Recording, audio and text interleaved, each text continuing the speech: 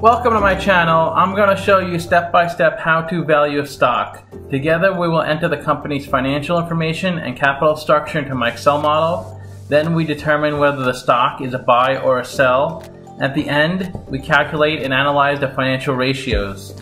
The company we're going to look at is Texas Pacific Land and Trust. This is an oil and gas E&P. That's exploration and production, which is the early stage of energy production. This includes searching and extracting oil and gas. Let's get started with the model. This company has a market cap of $4.5 billion.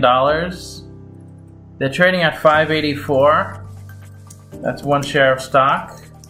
And the way you value a company is you estimate the future free cash flows and then discount that back to today's dollar amounts.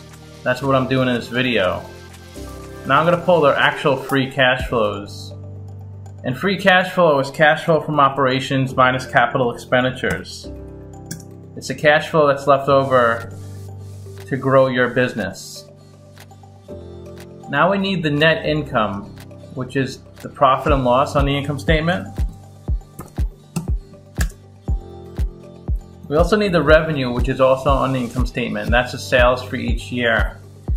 And their sales have gone up tremendously every year. It almost doubles every year, which is amazing. So they're in a hyper growth stage. Let's look at the capital structure. They have no debt. Let's get the beta so we can figure out the cost of equity. We use the beta in the capital asset pricing model, and that's 1.93. And now let's go back to their balance sheet to get their current assets. We need current assets to calculate the current ratio later. And current assets are assets that can be easily liquidated into cash within 12 months. And that's $473 million. And that's made up of $303 million cash, $62 million receivables, and $107 million of inventory. We also need current liabilities to calculate the current assets. That's $25 million. And that's accounts payable of $19.2 million. That's how much money the company owes its creditors and suppliers within the next 12 months. And $5.3 million in taxes payable. That's how much money the company owes the government in taxes. Let's also get the equity. That's the value of the company according to the balance sheet. That's $512 million. Equity equals total assets minus total liabilities. They don't give us much information, they just give us other accumulated comprehensive income. And that's negative $1.5 million. That's the unrealized losses on the securities. So unrealized means it hasn't sold those securities to realize the loss yet. Let's go back to the income statement, get their operating income. That's $400 million. That's how much money the company makes on its operational day-to-day business. Let's look at the capital structure. They're 100% equity. The cost of equity is 17%. That's a discount rate we're going to apply to the future cash flows. So we estimated 4 years of future free cash flows. We also estimate a terminal value, which is all cash flows past year 4. Then we had to discount these numbers back to today using the weighted average cost of capital. And we get a value of the company of $6.9 billion. We divide that by 8 million shares, and we get an intrinsic stock price of $8.92. It's trading at $5.84, so it's trading at a 35% discount. So it's a buy according to the model. Let's see what Simply Wall Street has. They're at $6.10. So they're also saying this company's a buy, but it's pretty close to intrinsic value of their number. Let's see where the stock has been trading. So it looks like it hit low 800s at some point, but then it dropped a lot at coronavirus and it came back up. Seems like a really great company to invest in. They have no debt. They're growing at a fast pace. Let's look at the financial ratios.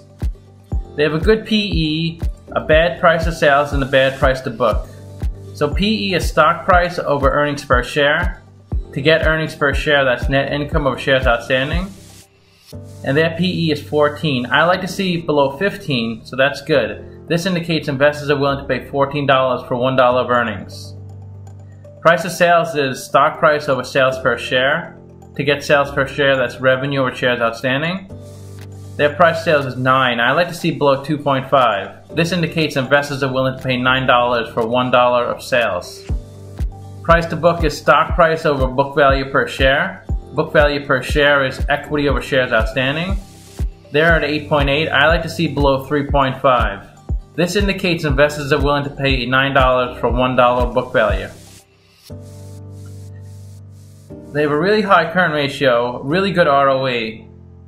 Current ratio is current assets over current liabilities, 19.4. They don't need more than a 2, so they're sitting on a lot of cash. So they're not using that money efficiently. They could be using it to grow the business or maybe invest in something else. ROE is net income over equity. I like to see above 20%. They're at 62%, so they're really providing great value to the equity holders. The best way to look at ratios is to compare them to similar companies. I've done videos on Baker Hughes, Canadian Natural, Diversified Gas and Oil, Denbury, who just filed bankruptcy, Marathon Oil, Occidental Petroleum, Shorecore, Transatlantic, TPL, the company we're looking at, US Energy, and Whitecap.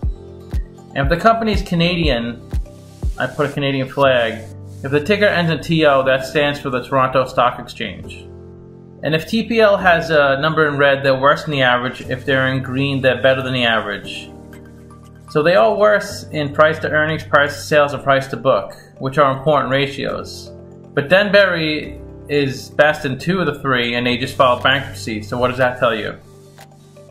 Current ratio, they have the highest. ROE, which is an important ratio, they're by far the highest. Nobody's even close. They're providing lots of income to the equity holders, which is a really good sign of a profitable company.